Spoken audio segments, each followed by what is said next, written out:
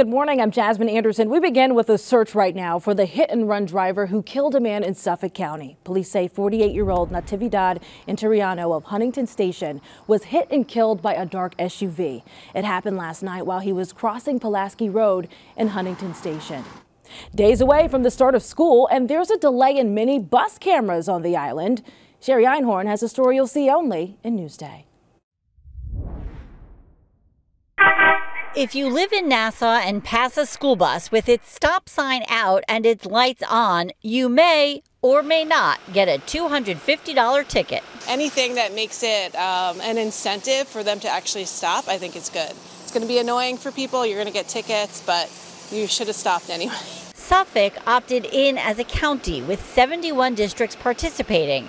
Nassau left the decision to local towns, which then have to work out plans with each individual school district that wants to opt in. So what that means is this: when the school year starts, more than half of the districts here in Nassau will not have school bus camera programs that are up and running. It's incredibly frustrating. The Jericho School District is one of them, even though the superintendent tells us their buses have been equipped with the cameras since last summer.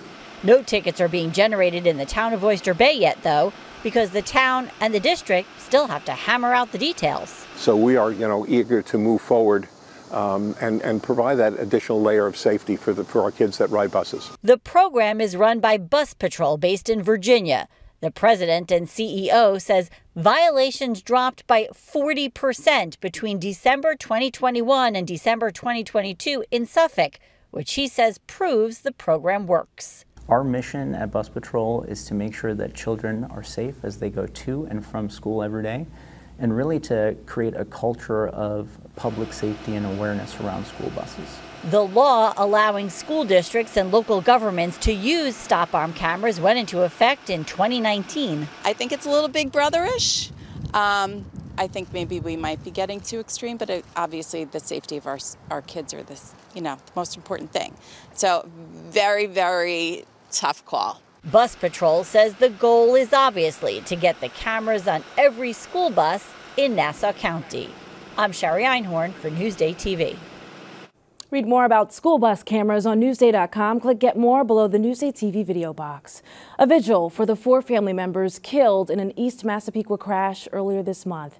They were remembered in Brooklyn yesterday. 60-year-old Patrice Huntley of Flushing, his children, 10-year-old Jeremiah, 13-year-old Hannah, and his 6-year-old granddaughter laid in open coffins while mourners paid their respects. The family was out to get ice cream when a driver allegedly speeding high on drugs smashed into the back of their SUV.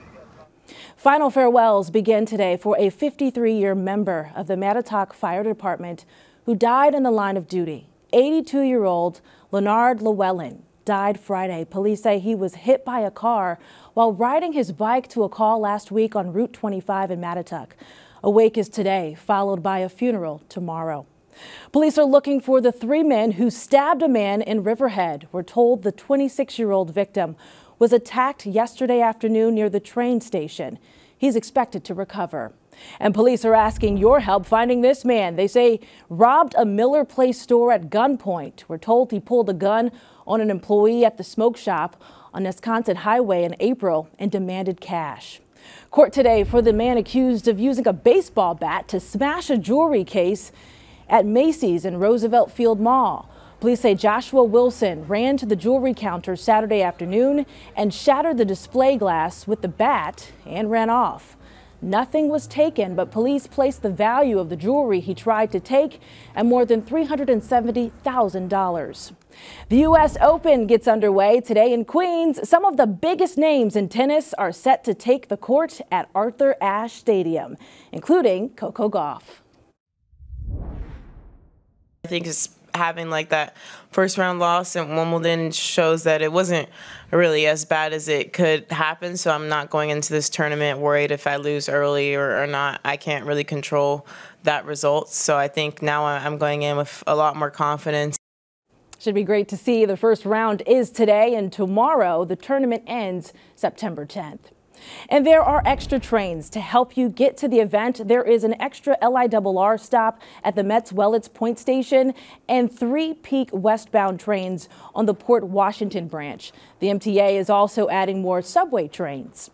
They're celebrating champions on our South Shore today. There's a victory parade for the girls from Massapequa Park who took home the Little League Softball World Series title. The event begins at 5:30 this evening at Brady Park in Massapequa Park. The team became the first ever from New York to win the tournament. Congratulations. Your hyper local weather now. Cloudy today. Highs around 70 degrees, 74 that is. Not really too much sun out there today. Tomorrow rain returns with highs around 73 degrees. And here's a look at your futurecast. Rain moves in tomorrow morning and it's here to stick around for a few days. A look at your 7-day forecast coming up.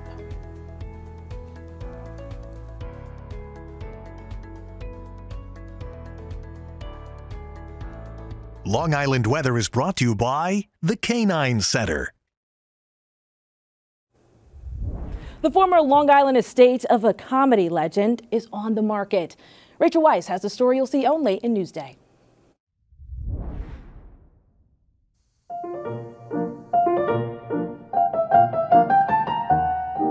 We're here at the former home of comedy legend Groucho Marx here in Great Neck. Do I have something on my face? Built in 1923, Marx bought this house for $27,000. Now you too can call this home after a night at the opera or a day at the races. That's because it's on the market for $2.3 million. Listing agent Abe Canfor recently had some success at the open house. We had young people here who had no idea who Groucho was. And we had people who were here just because it was Groucho's house and they wanted to see what it looked like. So it ran the gamut of what we were expecting to see. And Canfor gave out some souvenirs. It's 5 bedrooms, 4 full bathrooms. The square footage of the house is about 3,700 square feet, and that doesn't include the basement and the 2-car garage. And the size of the property is just about a ½ acre. Marx only lived here from 1926 to 1931, but he was fond of the home, even sending over a postcard in his later years. At that time, he was performing on Broadway. When he lived here, it was mostly surrounded by woods and farmland, and it was like a giant wooded estate. The convenience of the neighborhood and its proximity to Manhattan, I think, is what attracted him because he was working in Manhattan. Although the house has been renovated and expanded over the years, its history is treasured by the community. The history of Great Neck has a lot to do with live theater and actors who have lived here. And Groucho Marx is probably one of the most significant historical figures. Rachel Weiss for NewsdayTV. Nice. Read more about the Groucho Marx estate on Newsday.com. Click Get More below the Newsday TV video box.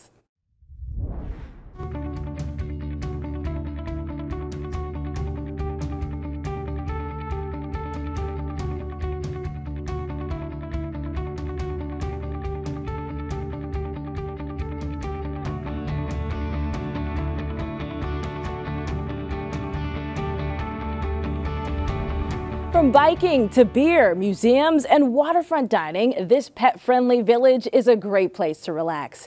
Macy Eglin takes us to Greenport in today's Destination Downtown.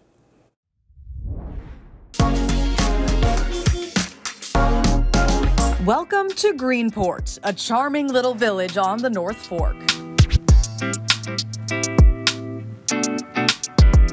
Greenport is very pet and pedestrian friendly, but the best way to get around here is on 2 wheels. Here at NoFo Bikes, you can rent an electric bike for the day, making getting around a breeze. Whenever my family, when we would travel, we would always rent electric bikes and go on tours and see things that way. So Kathy brought the idea to Greenport. They opened up last year, offering hourly and full-day rentals, plus a guided tour with a farm-to-table lunch. I do a historical tour that goes over the history, and when we ride through the town, you know, those houses were all there over 100 years ago, and they're still there today. Take a ride over to the landmark Greenport is most well known for. This carousel at Mitchell Park has been around for a century, and it was recently renovated. And part of the fun on this carousel is being the first one to grab the brass ring. Silver again.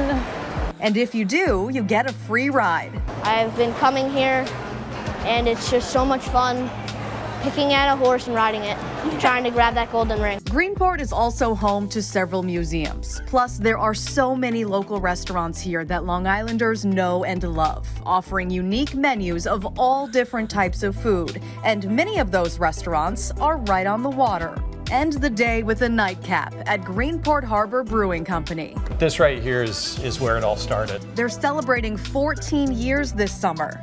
But this is kind of where it all began. Talk to me about, what this place must mean to you guys then, since it has expanded so much from this little spot. Yeah, this is kind of our heart and soul here. This original brewing location is now primarily used to experiment with new flavors in small batches, and their menu is always changing with the season. We just started brewing our Leaf Pile Pumpkin Spice Ale. That's a crowd favorite. It's a classic. Yeah, that's really a classic. The pub used to be a gathering place to bring the community together, to have a good time together, and we still see ourselves as that. We're very family friendly. It's a great place to relax. Plus, they showcase artwork that's for sale from people around the region. There's a really interesting history here, and you can feel it, and I think folks are proud of the community, and we're proud to be part of this community. Reporting for Newsday TV in Greenport, I'm Macy Egland.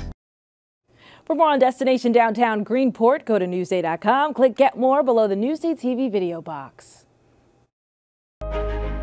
When you're covering the courts, it's paramount that you get your information from a trusted source. I feel that at Newsday here, we're documenting Long Island history every single day. Newsday, covering Long Island like no one else can. I'm Jasmine Anderson. Happy Monday. Thanks for watching. We'll leave you with a look at your hyperlocal 7-day forecast.